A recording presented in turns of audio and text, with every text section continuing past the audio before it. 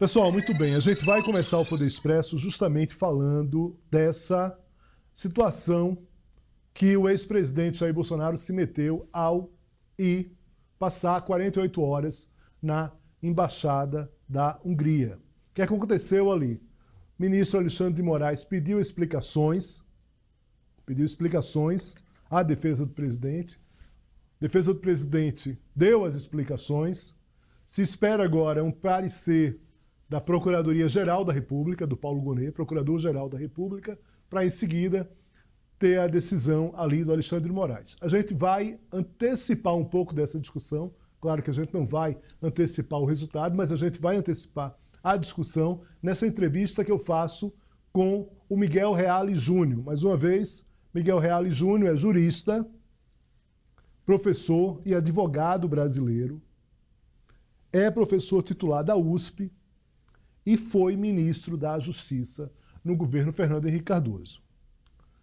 Foi um dos propositores da denúncia que levou ao impeachment da presidente Dilma Rousseff. Mais uma vez, vale dizer, nós estamos conversando com uma pessoa aqui que é de esquerda, de direita, que tem uma posição política. Não, é a avaliação de um jurista em relação a essa ida do ex-presidente Bolsonaro à embaixada da Hungria e o que pode acontecer a partir de agora em relação ao futuro político, né, do ex-presidente Jair Bolsonaro. Vamos à entrevista. Vou agora chamar o professor Miguel Reale Júnior e a gente vai conversar. Vamos lá? Professor Miguel Reale, muito obrigado aqui pela presença aqui no Poder Expresso. É uma satisfação tê-lo aqui no programa e já começo aqui de bate-pronto perguntando o seguinte para o senhor. O que Bolsonaro foi fazer na Embaixada da Hungria? Bom, muito boa noite, boa tarde. Eu agradeço o convite de participar do Poder Expresso e quero lhes dizer que a ida do Bolsonaro descumpre com condições que foram lhe impostas pelo ministro Alexandre de Moraes, porque o Alexandre de Moraes, considerando um investigado, impôs duas condições: que ele entregasse o passaporte e que ele não viajasse, não se ausentasse do país. E, na verdade, pode haver medidas bastante onerosas para o presidente ou ex-presidente, de vez que ele descumpriu com a medida de não sair do país, porque ele acabou se recolhendo por 2 dias na Embaixada da Hungria. É o território da Hungria, ele não poderia ali ter a aplicação da lei penal e, portanto, também é uma hipótese de prisão preventiva a impossibilidade de aplicação da lei penal. Portanto, é sem dúvida delicada a situação do ex-presidente, que se colocou numa situação inesperada de descoberta de que ele passou 2 dias na Embaixada da Hungria, logo em seguida ao fato de ter convocado os seus adeptos a irem à Avenida Paulista. Portanto, ele imaginava que esta convocação de adeptos à Avenida Paulista seria verificada pelo Supremo Tribunal Federal como uma afronta ao judiciário, como uma provocação que poderia resultar na sua prisão, em razão do que ele se refugia, vai com uma forma de asilo à Embaixada da Hungria. Ele permanece lá por 2 dias e as explicações apresentadas pelos seus advogados ao ministro Alexandre de Moraes, das razões pelas quais ele foi à embaixada, são absolutamente inaceitáveis, não tem menor sentido. Professor, o ministro Alexandre de Moraes, ele pediu explicações ao Bolsonaro.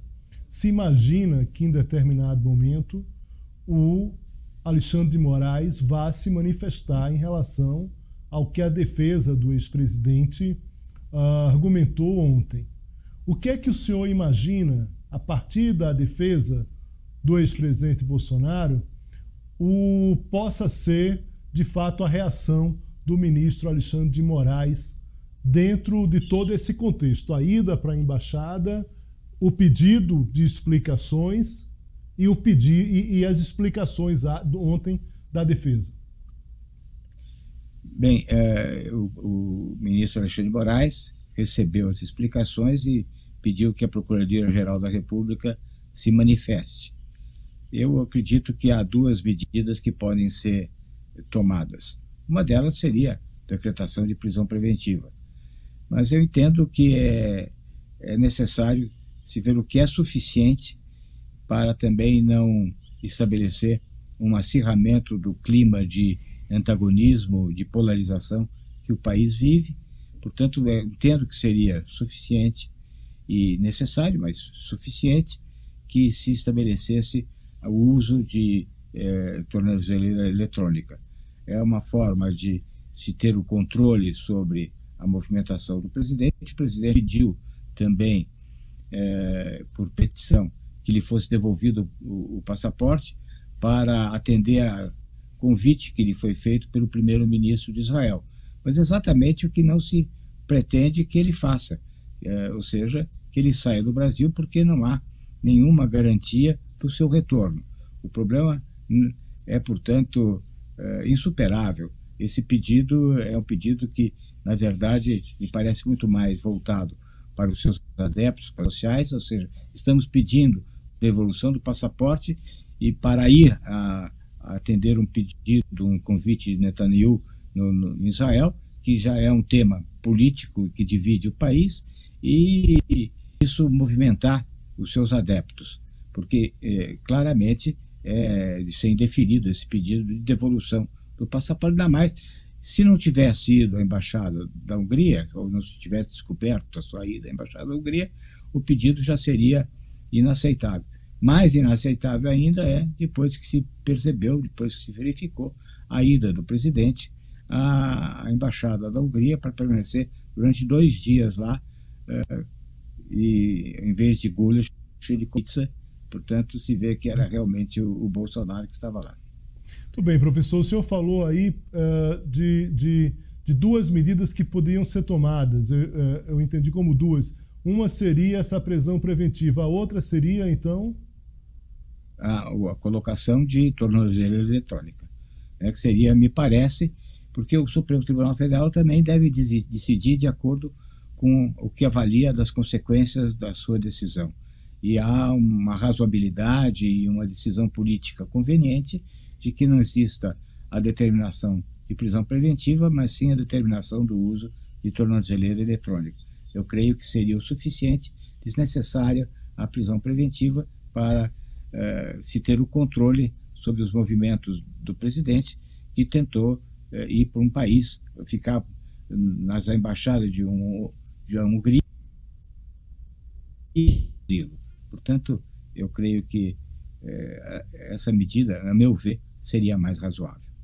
Professor, tem algumas interpretações, e gostaria que o senhor comentasse até para, mais uma vez, colocar aqui a bola no chão, de que o Bolsonaro ele não tentou o asilo. Ele, na verdade, ele conseguiu um asilo político. Porque naquele momento que ele vai já sem o passaporte, já com o passaporte apreendido, e, na verdade, ele vai e dorme na embaixada, aquele momento ali já é o asilo configurado, o asilo, de fato, atendido, vamos dizer assim. O que o senhor pensa sobre isso?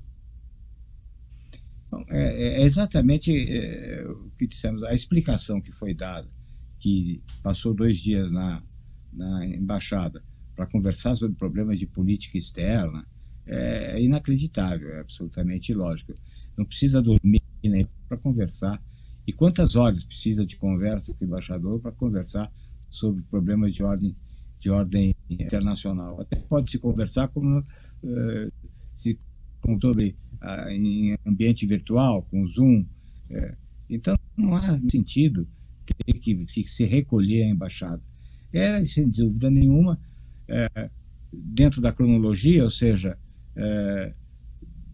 2 dias antes ele teria sido determinada a entrega do passaporte. Depois, passados 2 dias, ele convoca a sua militância para ir à Avenida Paulista, e no mesmo dia que ele convoca a sua militância, ele se recolhe. Fica claro que ele estava se refugiando em uma embaixada num país onde ele pediria asilo como, aliás, outros líderes da direita no mundo já o fizeram, sendo recolhidos ou acolhidos em asilo pela República da Hungria. Professor, uma última questão aqui. O senhor tem um conhecimento profundo sobre o campo jurídico, mas também tem um conhecimento profundo sobre o campo político. O senhor mesmo agora, numa das respostas, elencou que disse, olha, dado esse ambiente conflagrado na política, no cenário político brasileiro, talvez uma prisão preventiva possa ser algo, vamos dizer assim, que fuja dentro e que possa criar outros cenários a partir disso. A minha pergunta é, qual é o grau possível diante dos movimentos de Bolsonaro, né, em relação à própria embaixada da Hungria, em relação à própria manifestação, em relação à Avenida Paulista? Quer dizer, qual o movimento, qual o tipo de sanção hoje? O senhor falou também de tornozeleira, do uso de tornozeleira eletrônica. Eu fico me perguntando aqui se essa escala, qual é a escala razoável para Bolsonaro, considerando aí um país polarizado e, de fato, um candidato não, ele não é mais candidato, está inelegível, não vai poder se candidatar, enfim, mas um personagem que, inclusive, tem força política para indicar um candidato a presidente com força eleitoral. Qual é essa escala? O que é possível fazer diante de um cenário desse, voltando mais uma vez, a partir dos seus conhecimentos jurídicos e também da sua experiência no campo político? É exatamente por isso que eu entendo que o Supremo Tribunal Federal vai tomar a medida que é suficiente e necessária, mas suficiente, proporcional ao ambiente e proporcional ao perigo da não aplicação da lei penal, que é a colocação de tornozeleira eletrônica. O Bolsonaro tem uma capacidade, sem dúvida nenhuma, de mobilização. Você vê o que ele fez, conseguiu reunir pessoas aos milhares na Avenida Paulista. É uma população que não acredita na realidade, que é uma espécie de cegueira deliberada, sempre encontra desculpas para os atos do Bolsonaro e, portanto, eu creio que a sinalização de que ele está se movendo já para a mobilização das redes sociais é a petição realmente recentemente dada entrada ao ministro Alexandre de Moraes, pedindo que ele devolva o parecer, que levante a proibição de saída do país temporariamente, para que Bolsonaro atenda ao chamamento de Netanyahu. Israel tem esse significado de luta contra o mal, luta contra os muçulmanos, ou seja, uma luta do bem contra o mal, e realmente isso mobiliza, inclusive, evangélicos, e na hora que o Alexandre de Moraes negar a concessão de possibilidade de ida a Israel, isso vai ser explorado politicamente. Então, veja como nós estamos realmente num momento delicado, e por isso eu creio que a tornozeleira eletrônica atende melhor à situação política do país, né? Essa polarização vai continuar. Infelizmente, não se conseguiu baixar a temperatura, né? E, aliás, o Bolsonaro não deseja que a temperatura baixe, né? E eu creio que a oposição ao Bolsonaro, o PT especialmente, deve tomar cuidado para que não responder no sentido de acelerar ou aumentar ainda mais essa temperatura. Muito bem. Professor Miguel Reale Júnior, muito obrigado aqui pelas palavras, pela entrevista. Agradeço muito. Forte abraço. Bom final de semana para o senhor. Um abraço. Obrigado e boa Páscoa e felicidade. Obrigado.